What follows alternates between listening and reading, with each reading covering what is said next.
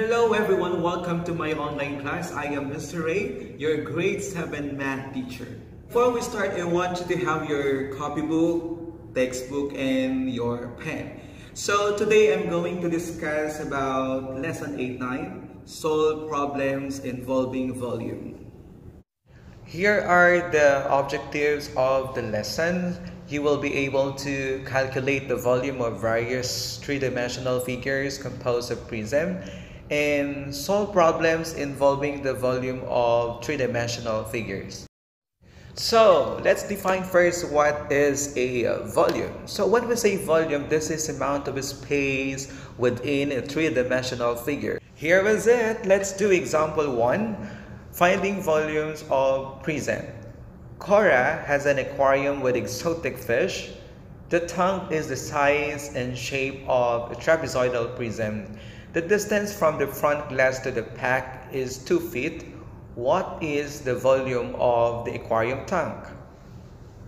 To solve the problem, we need to identify first what is the shape of the base. And since the tank is in the size and shape of a trapezoidal prism, the base of the prism is trapezoid. Step 2, we will now find for the area of the base, and since the tank is in the size and shape of trapezoidal prism, the base of course is a trapezoid, and we're going to use the formula in finding the area of the trapezoid. And this is area is equal to 1/2 times the sum of the two bases times the height. Base 1 is 3 feet, base 2 is 6 feet, and the height of the base is 2 feet. Now we will add 3 and 6, and that is equal to 9. Alright, in this part we have different ways in simplifying the expression. We can use the GCF, we can cancel out the GCF 2. Of course, what is left is 9. Or we can multiply 9 and 2, that is equal to 18, divided by 2, we will still get 9. But please don't forget to include the unit of measurement in square feet. Alright, so we have now the area of the base, which is 9 square feet. So we can now move on to step 3, and that is finding the volume of a trapezoidal prism. We will use this formula. Volume is equal to the area of the base times the height of the prism. The area of the base is 9 square feet, and the height of the prism is 5 feet. Of course, we'll multiply 9 and 5, and this is equal to 45. And we should not forget to write the unit of measurement in cubic units, so we will have cubic feet. So we have 45 cubic feet. Let's try this all together. What is the volume of the triangular prism? Take note that the base of a triangular prism is a triangle. The side length of the base is 8 centimeters and the height is 6 centimeters. We will use the formula for the volume of a prism, which is equal to the area of the base times the height. The base is a triangle. We will use the formula A is equal to 1/2 base times height. The base of a triangle is 8 centimeters and the height is 6 centimeters. Then we will multiply them. We will get 48 and divided by 2.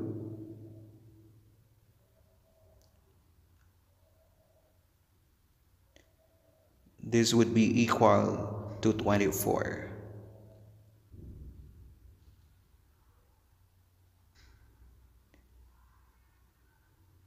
Then multiplied by the height of the prism, which is 14 centimeters. Then we have 300 36 cubic centimeters. This is now the volume of a triangular prism. Let's do example 2. Students are selling a souvenir basketball. Will the basketball fit inside the gift box that has a regular hexagonal base so that the lid fits on top?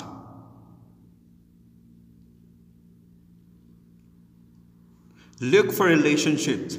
If you find the base area and the volume is given, can you find the height of the box?